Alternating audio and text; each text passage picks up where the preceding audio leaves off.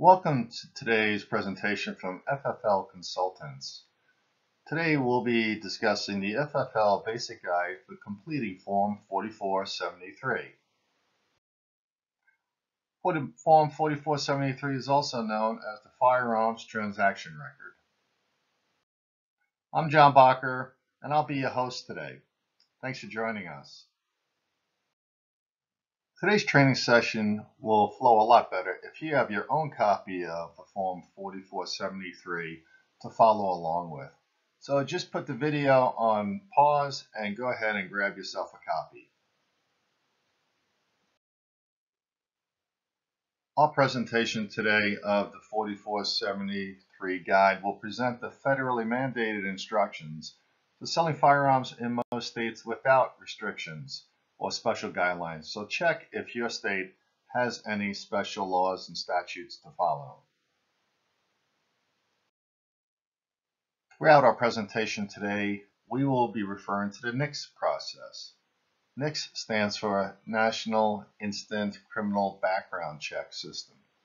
And if your state is listed here in green, your NICS and background checks are conducted through the FBI. If you're a red, blue, or yellow state, your background checks may be going through your state police agency and or the FBI. You may have a combination or be isolated to the state police. Either way, check with your store manager and find out where and how your background checks are completed. Before we begin, it's important to run through some common terminology that we'll be using today and that you may come across in reviewing federal and state regulations for transferring firearms. First, what's an FFL? It is a federal firearms licensee, otherwise known as a gun dealer. A transferee is a buyer or purchaser, or the recipient of a pawn-redeemed firearm. A transferee may also be the owner or person authorized to retrieve a consignment firearm. A transferor is the seller, typically the FFL, gun dealer or firearms manufacturer or distributor. Transfer is when the transferor or the gun dealer provides or sells the firearm to the transferee or the customer. IOI is the ATF's industry term for the Industry Operations Investigator. This is the person who will show up to your place of business to do an inspection, conduct an audit, or respond to a theft investigation. And NICS. NICS is the National Instant Background Check System, and this process is managed and overseen by the FBI.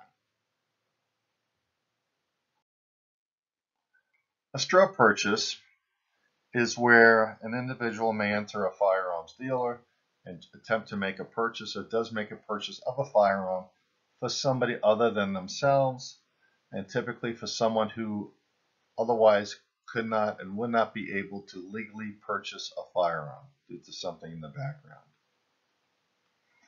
A consignment firearm is a firearm owned by an individual who may bring it and leave it at a firearm dealer in hopes of selling that firearm as the used firearm or antique or collection to someone through the firearms business. A pawn transaction in which someone brings a firearm into a pawnbroker and uses their property as collateral, in this case it would be a firearm, to obtain a short-term loan. And that firearm that was pawned would typically be retrieved at a later date. A handgun is a short-barreled firearm designed to be fired with only one hand. And the two most common handgun types that we will be talking about are revolvers and semi-automatic pistols. A long gun, on the other hand, is a firearm that is typically held with two hands to control and has a barrel length exceeding 18 inches and is also shot from the shoulder and has a shoulder stock installed. And the long guns we'll be discussing are rifles and shotguns.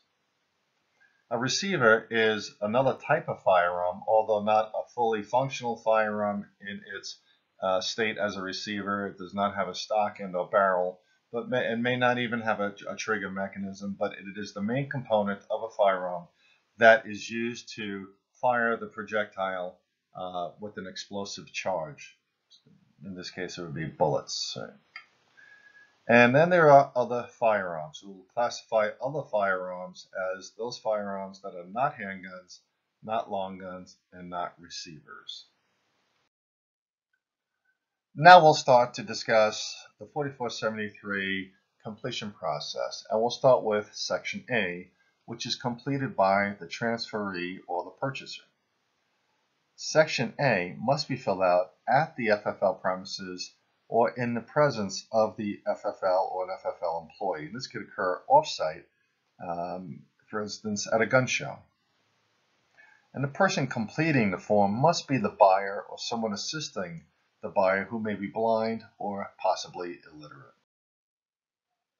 Depending on where you work, you may be using the standard paper form, Form 4473, which is ordered from the federal government, the ATF, or you may be using an electronic software package that allows your purchaser to complete the Form 4473 using a laptop or a tablet device. For the purposes of this session, we will be referring to the paper Form 4473, but all requirements are the same. All markings on the manual 4473 or the paper form must be in blue or black ink and must be legible to an ATF inspector. First thing we'll discuss is the warning that's printed on Form 4473 at the top of page 1. This is probably one of the most important parts of the form for both you and the buyer to understand. I do highly recommend that you read this form, especially this warning, in its entirety with the instructions so you clearly understand what the laws are and what the penalties are. So this is important for the buyer and for you to read.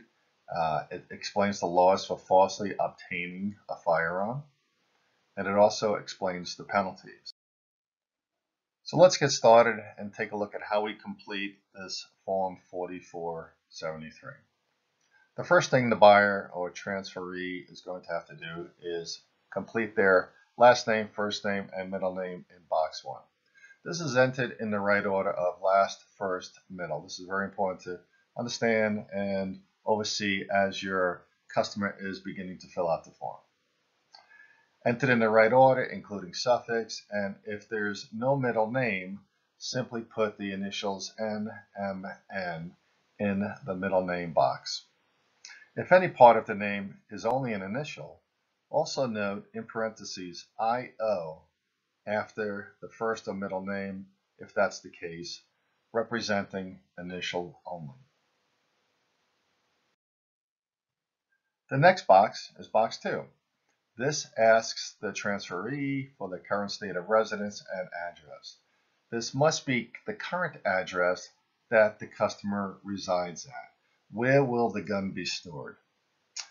And it can be different from the photo ID that your transferee or your customer is presenting. Your customer or you must know the county of residence. And be aware that county is not country. We do see this error frequently when customers are filling out a 4473 for the first time. They misread the form and they put USA for country versus the county they live in. And postal abbreviations are acceptable, such as RR for rural route, AVE for avenue, or DR for drive. But P.O. boxes and mail stops are never permitted. The address your customer needs to use must be a real property location. Box 3 asks for the place of birth for the buyer. This is either the U.S. city and state or the foreign country. It's one or the other. They must spell out the city. The state abbreviation is acceptable. And again, they'll either have a U.S. city and state or the foreign country. Next is box 4, which is pretty straightforward. For height, we want our buyers to include feet and inches. When designating weight, they should indicate pounds. And for box number 6, which is sex or gender, they should be identifying that as what they are identified as on their driver's license or other state-issued ID at the time they're attempting to purchase a firearm. Box 7 is asking for their birthday, and this should be in the correct order of month, day, and year. And just be alert to any international purchases, as they may not be following this date sequence when first looking at the form. Box 8 is asking for a social security number. This is listed as optional, but we do know that the social security number greatly assists the NICS process for common name holders such as Smith. And using or providing the social security number may also prevent NICS delays or denials. Box 9 asks for a unique personal identification number, otherwise known as a UPIN. This is a great option for purchases with common last names, or for folks who have had problems with past background checks before. A UPIN can prevent conflicts with others who may have a similar last name with criminal records and derogatory histories. And the UPIN, when provided, can expedite the transfer process.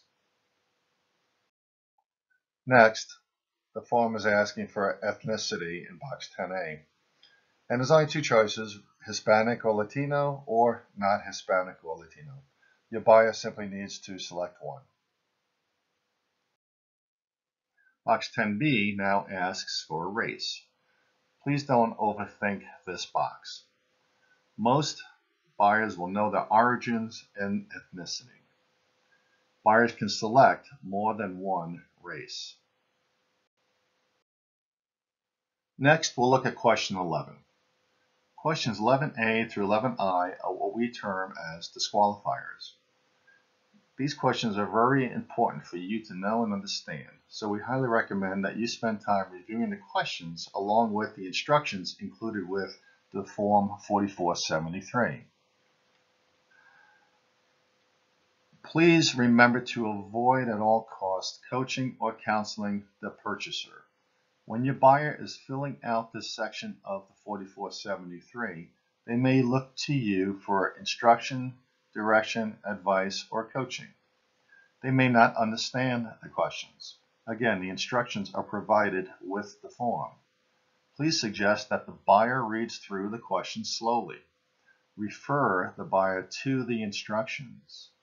Do not try to explain, and do not try to coach.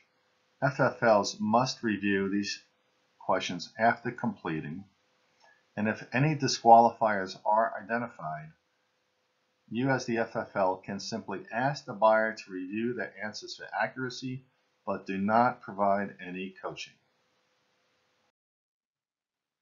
Let's take a look at these questions one by one. The first question in section 11 is going to affirm that the buyer intends to be the rightful owner and possessor of the firearm. This question helps deter straw purchases. And this question must be answered yes to proceed with a firearm transfer. Question 11B asks the purchaser if they are under indictment for a felony or subject to imprisonment by a judge for up to a period of 1 year. And again, this question can only be verified through a NICS check. You should not offer any advice or opinion if asked about this question by the purchaser. You should refer the purchaser to instructions for clarification. And this question must be answered no to proceed with the transfer. And question 11C now asks the purchaser if they have ever been convicted in any court of a felony. This question can only be verified through a very thorough NICS background check by the FBI or state agency. If asked about this question, you should refer the purchaser to instructions for clarification, and this question must be answered no to proceed.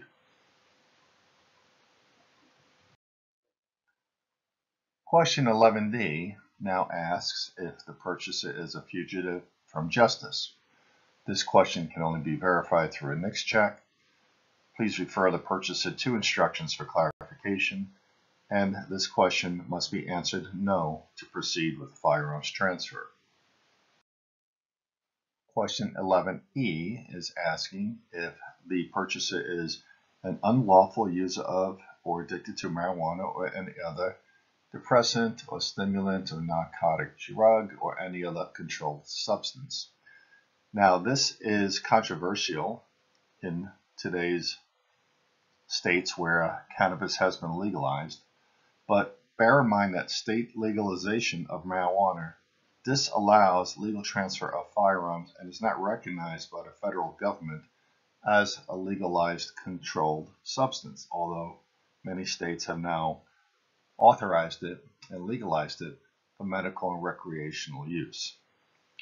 Medical marijuana cards are not acceptable forms of state-issued ID for federal firearms transferees, and if asked about this, please refer purchaser to the instructions for clarification, and this question must be answered no to proceed. Question 11F asks the buyer if they have ever been adjudicated as a mentally defective person or been committed to a mental institution. This information can only be retrieved through a NICS background verification. If asked about this, refer the purchaser to instructions for clarification, and this question must be answered no to proceed. Question 11G asks if the purchaser has ever been discharged from the armed forces under dishonorable conditions. This can only be verified through a NICS background check. You should refer the purchaser to instructions for clarification, and this question must be answered no to proceed. Question 11H asks if the subject is subject to a court order restraining him or her from harassing, stalking, or threatening a child or an intimate partner or child of such partner. This information would only be accessible through a NICS background check. If questioned about this in any specific way, refer your purchaser to the instructions for clarification, and this question must be answered no to proceed. Question 11I asks if this purchaser has ever been convicted in any court of a misdemeanor, crime of domestic violence. Earlier, we were asking the buyer about felony convictions. This is a misdemeanor for domestic violence. This can only be verified through a NICS check. If asked about this question, please refer the purchaser to instructions for clarification, and this must be answered no. Question 12A now asks about country of citizenship, and the purchaser must make one selection, either choosing the United States of America or other country. And if other country is selected, the purchaser must specify where. Question 12B now asks if the purchaser has ever renounced their United States citizenship. This is uncommon, but renounced means an individual has declared that they have abandoned their citizenship, and this must be answered no to proceed. Question 12C will ask if the purchaser is an alien illegally or unlawfully in the United States. This can only be verified through a NICS background check. If you are questioned, please refer the purchaser to instructions, and this must be answered no to proceed. Questions 12D1 and 12D2 are asking about an alien being admitted to the United States under a non-immigrant visa. Well, first of all, your purchaser will know if they have a non-immigrant visa issued by the federal government. This will be verified through the NICS background check program. If you are questioned about it, please refer your purchaser to the instructions. Questions 12D1 may be answered with a yes or a no answer. If answered with a yes, they must present documentation to you which then must be listed in box 18C. If the buyer answered no on 12D1, then 12D2 should be marked NA. And if your buyer answered yes to this question on 12D1, then 12D2 should be marked either yes or no. Question 13 is asking if your purchaser is a resident alien in the United States. They will certainly know this if they are and have that information available. This can be checked through a NICS background check process. Refer your purchaser to instructions if they have any questions, and require them to list their resident alien number in the space provided in box 13.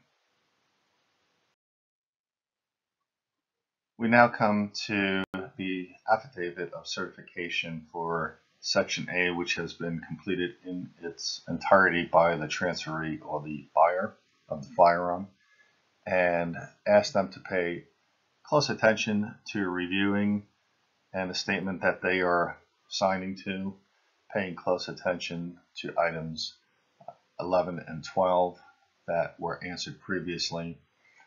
And after your transferee signs the form and dates it, check the date for accuracy, and then review all boxes in Section A for completeness. We now move to Section B, which is completed by you, the FFL. Section B is the FFL's responsibility, and this is typically completed by the person interacting with the buyer who is completing the firearms transfer. This is completed after reviewing Section A and including the buyer's signature and date, and do not proceed if questions 11 or 12 disqualifies the purchaser. Question 16 will ask what type of firearm is being transferred from you, the FFL, to the transferee, the customer.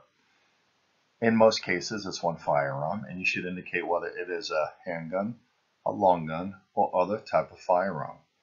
The purchaser may have multiple or several firearms being purchased.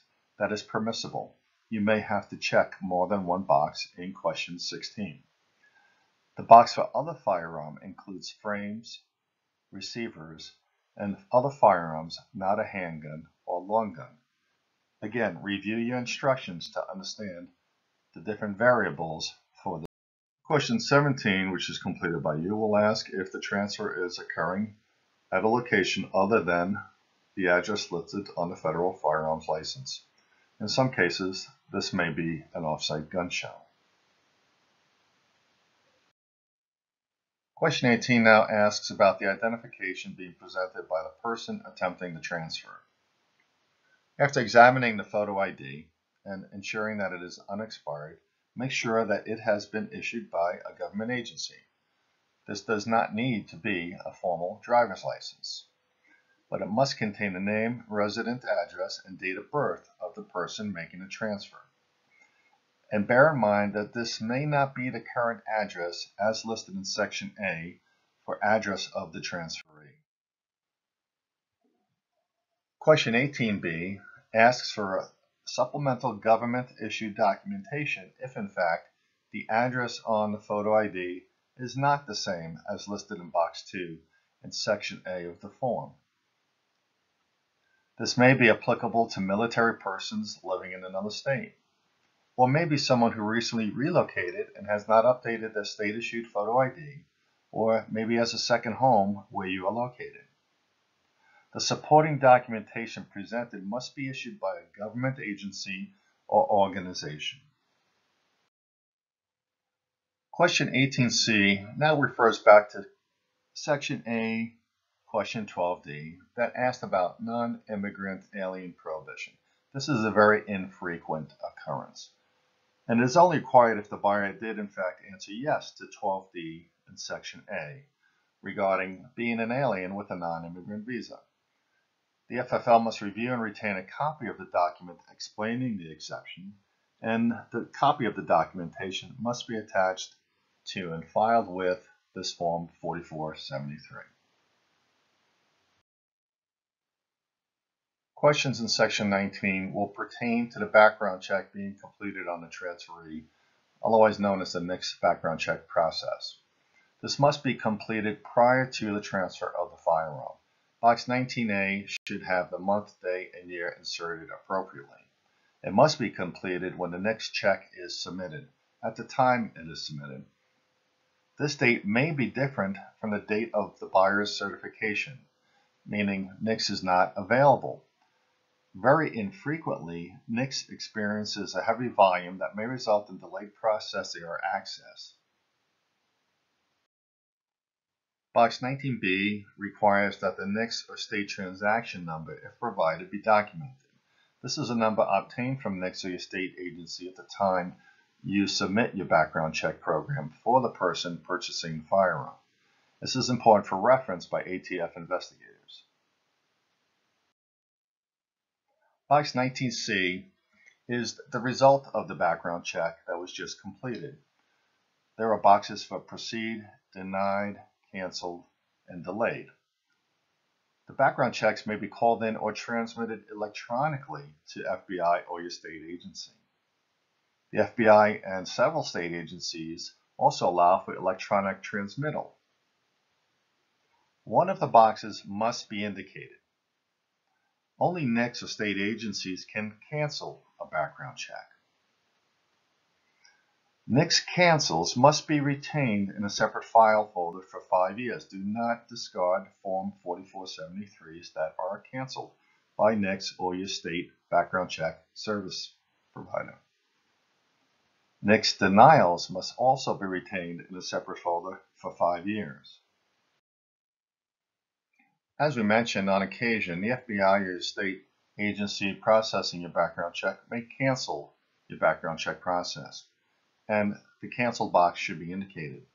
On occasion, there are what we call FFL cancels, where the buyer has changed their mind, decided to stop the transfer, maybe they left the store and failed to return, and may require you to not proceed with the transfer. Now, this FFL cancel may result in a proceed from the background check processing service, will it be the FBI or the state agency. In this case, canceled should not be checked in the box, but rather the transfer of the firearm will not proceed. This form should not be discarded. If you processed a NICS background check, you should always retain the form.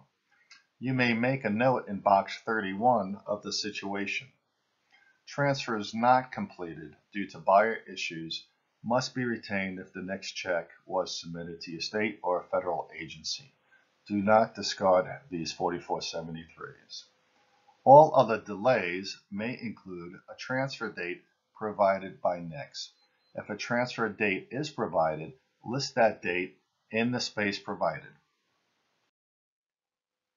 When you receive a delay response from NICS or your state agency on a background check for a transferee, you will typically be given a date on which you can transfer that firearm. That's typically 3 days from the date of the application and excludes weekends and holidays. Keep in mind that the delays may be updated by NICS or your state agency prior to the expiration of that date provided. And then certain states do have stricter requirements, such as waiting periods. You should become familiar with your state if you are processing background checks through the state police agency and not through NICS. All delayed background checks will result in one of the boxes in 19D being selected. The delay will either advance into a proceed, a denial, a cancel, or a transfer where no response was provided within the 3 business days and after the waiting period has expired. Indicate the appropriate box for your transfer situation and be sure to insert the date. Firearms may be transferred after the waiting period expires without communication from NICS. Again, this is for non-state specific background check services. The 3-day waiting period applies only to the NICS specific background check process. On occasion, you may transfer a firearm to an individual, and someone from NICS or your state background check agency will call you to notify that there was an issue with the transfer. This may occur.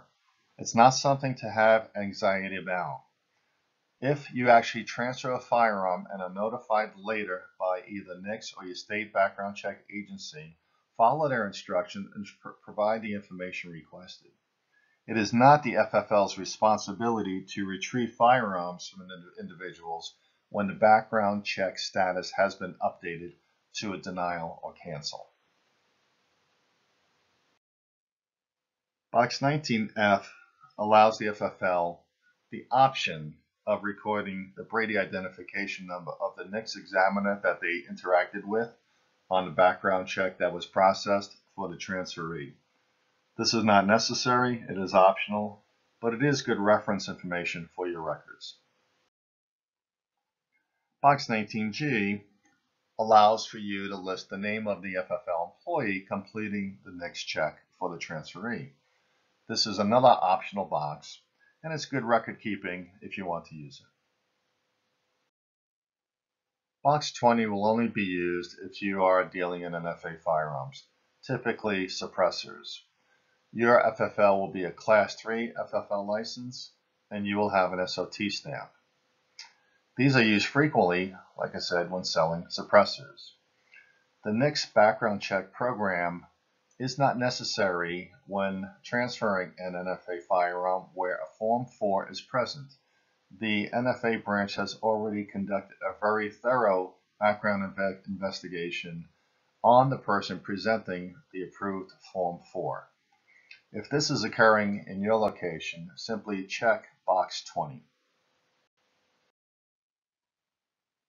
Several states have been approved by the FBI to accept concealed carry permits as an exemption to the NICS background check program when purchasing or transferring a firearm from an FFL. If this is the situation in your state, be sure to confirm dates of issuance or expiration on the concealed carry permit and check box 21 and record the information required.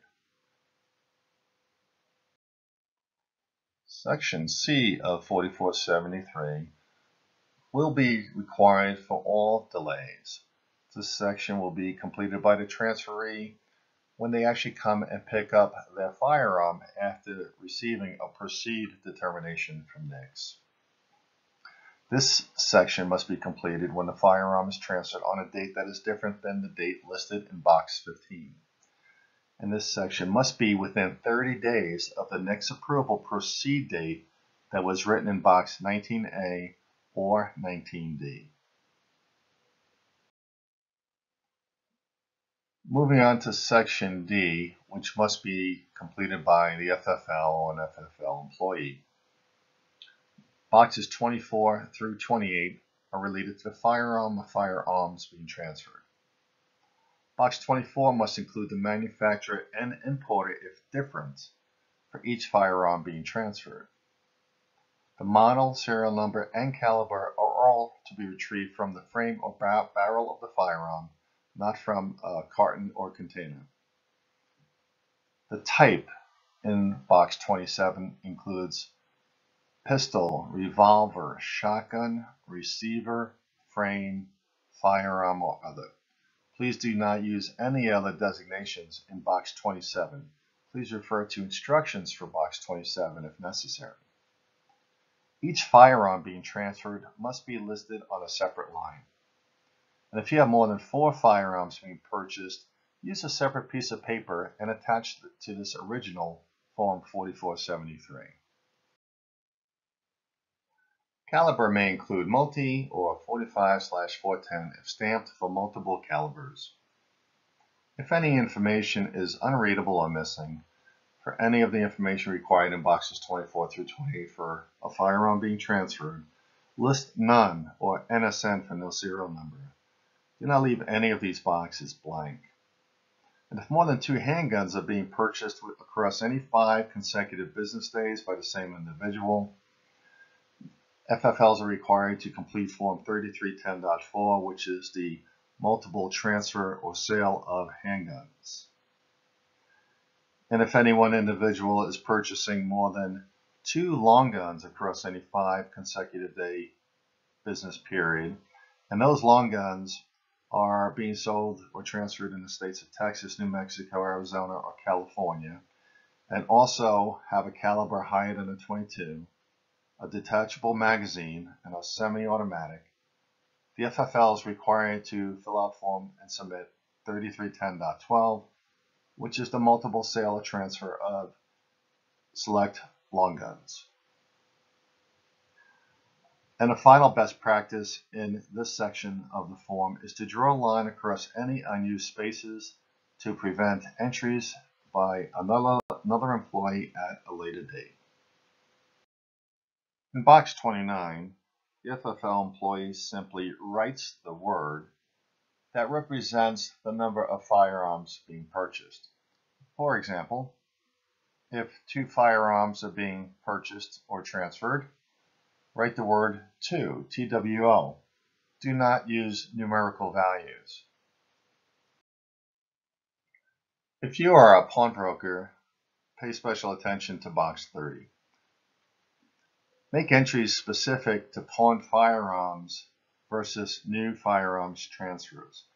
If a firearm being transferred on your Form 4473 is related to a pawn redemption, you need to check this box and indicate which line in 24 is related to the firearm being redeemed. The pawn redemptions must include a mixed background check. And the reason for using this box and indicating which firearm is being mentioned as a pawn redemption is that pawn redemptions are excluded from the Form 3310.4 and Form 3310.12 transaction process we just mentioned. The ATF has provided box 31 for the exclusive use of the FFL. This is a great place to document phone numbers or any other details related to this firearms transfer. Box 32 is related to private party transfers, and this is required in some states by law. This can also be used in any state where a private individual just simply wants to ensure they are transferring a firearm to a non-prohibited buyer in a private sale. Check this box if pertinent and read the instructions if more information is required. And box 33 is where you input your information regarding your FFL. Box 33 is required for every firearms transfer. The information can be written or rubber stamped. And the information must include your FFL name, your license address, and your FFL license number. And finally, we reach the certification that must be signed and dated by the FFL employee who is transferring the firearm to the transferee. Every employee should really spend some time reading and understanding the certification. This holds the transferring employee accountable and responsible for the lawful transfer of a firearm. This section must be signed and dated at the time of the actual transfer. All canceled and denied 4473 applications must be signed by the attending FFL employee who completed Section B for the transfer in question. Because a firearm is not being transferred, box 37 should not be dated. Whether or not a firearm is transferred, all 4473s signed and dated by a transferee or buyer must be retained and filed by the FFL. And remember, cancels and denials must be kept on file for 5 years. And remember, as an FFL, you never have to transfer a firearm to a purchaser just because they pass a background check or make demands. By law, FFLs are protected from discrimination and legal recourse in the management of the firearms transfer and inventory control process. When in doubt, be a holdout. As an FFL, you can reserve the right to refuse a sale or transfer to any transferee for whatever reason whatsoever. And remember to report suspicious firearm customers to your local law enforcement agency and your ATF regional office. And I'd like to say thank you from FFL Consultants for joining us today to review the basic guide to Form 4473 training. So don't let your training stop here. Visit us at FFLconsultants.com where you can register now for free access to this video and our other FFL training products. Join us for future training sessions discussing ATF form requirements, preventing straw purchases, and best practices to be inspection ready every day. And if you want to get in touch with me, just drop me an email at jb@fflconsultants.com. And we hope to see you again soon.